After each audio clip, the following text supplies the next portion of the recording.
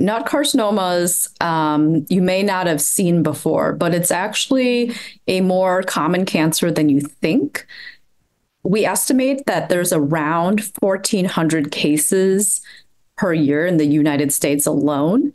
And this is based on some recent research that was published and presented at AMP, the pathology conference in Utah, where we looked at the CARIS database. And CARIS, a company here in the States, sequences tumors looking at DNA, RNA, and IHC. And we estimate that based on a back of the envelope calculation, looking at the incidence of head and neck and lung cancers, as well as the rate of NUT carcinoma mutations found in the CARIS database, that it is actually more common. It's around 1,400 cases in the US per year. And so really most academic oncologists should be seeing about a case per year or a case every other year.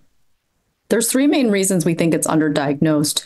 One being that it is a fusion oncogene, so you really need to identify the fusion, and that's much easier on RNA-based sequencing when you don't have to account for the long reads that you would need for DNA because of having so many breakpoints.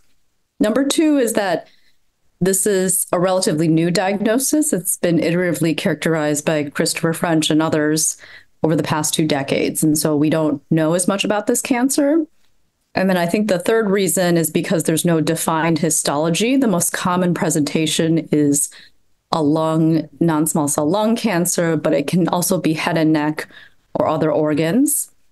We have actually removed the term midline from the name. So if you look at the 5th edition of the WHO guidelines for thoracic tumors, it is now simply called NUT carcinoma, and that's just to avoid diagnostic bias. So I think in general, anyone who is young with a poorly differentiated or squamous cell cancer of the lung or head and neck, a doctor really should be thinking about NUT carcinoma and work with their pathologist to do the testing.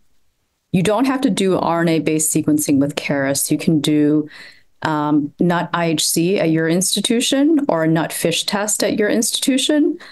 If your institution does not have either of these tests, it's also reasonable to reach out to another institution that has validated either NUT IHC or FISH. For example, in the States, we have a validated test within our institution, as well as validated tests at Mayo Clinic, and I'm sure multiple other academic labs have as well. So I would encourage you to reach out to your pathologist. The reason we really need to be identifying these cases more often is we have within our institutions alone 5 clinical trials trying to improve upon the standard of care, which is squamous cell